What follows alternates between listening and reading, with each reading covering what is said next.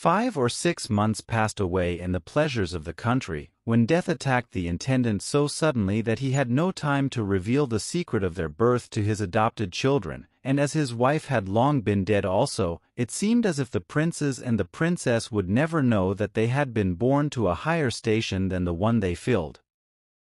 Their sorrow for their father was very deep, and they lived quietly on in their new home, without feeling any desire to leave it for court gaieties or intrigues.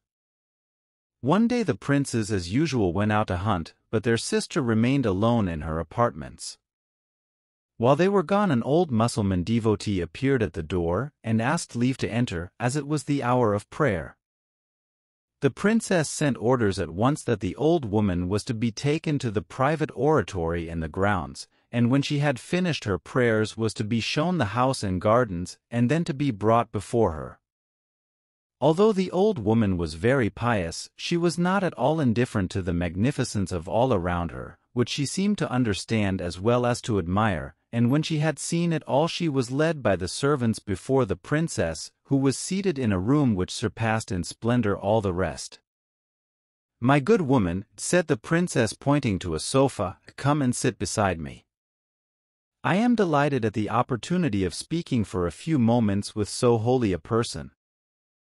The old woman made some objections to so much honor being done her, but the princess refused to listen and insisted that her guest should take the best seat, and as she thought she must be tired ordered refreshments.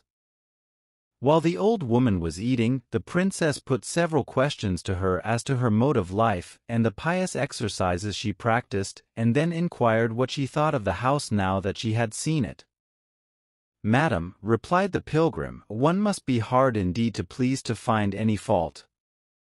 It is beautiful, comfortable and well ordered, and it is impossible to imagine anything more lovely than the garden.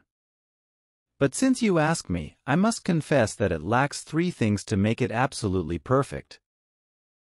"And what can they be?" cried the princess. "Only tell me, and I will lose no time in getting them."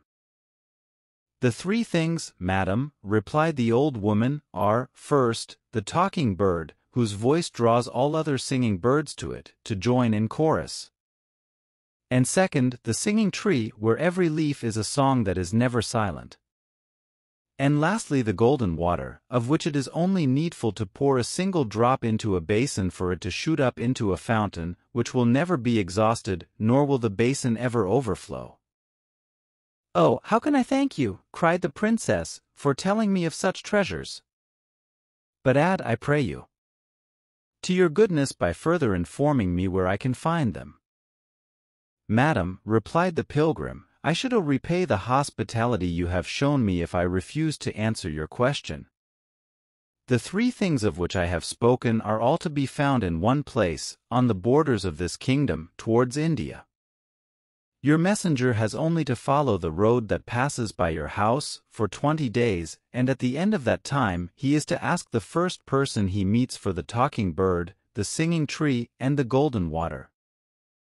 She then rose, and bidding farewell to the princess, went her way. The old woman had taken her departure so abruptly that the Princess Parizade did not perceive till she was really gone that the directions were hardly clear enough to enable the search to be successful.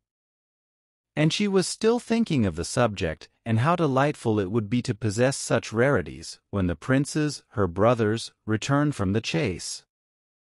"What is the matter, my sister?" asked Prince Bahman. "Why are you so grave? Are you ill?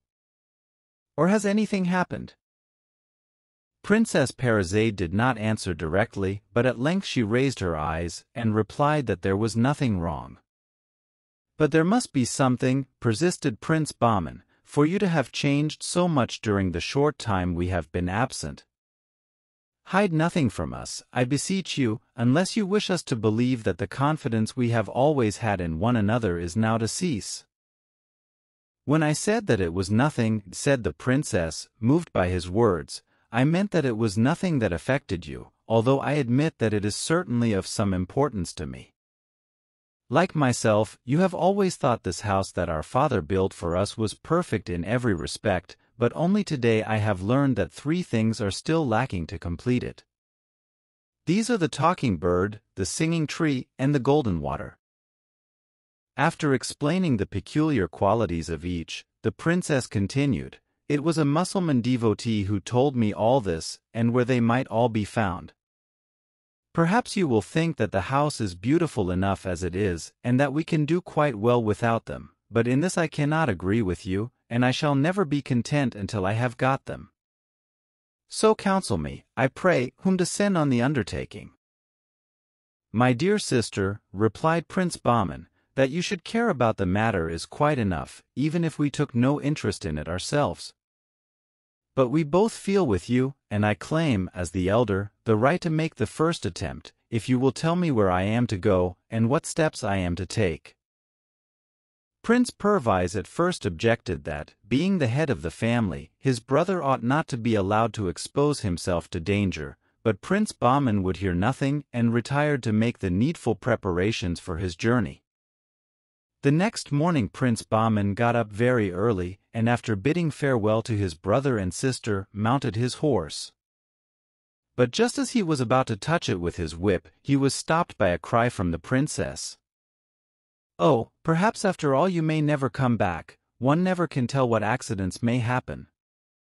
Give it up, I implore you, for I would 1,000 times rather lose the talking bird, and the singing tree and the golden water, than that you should run into danger."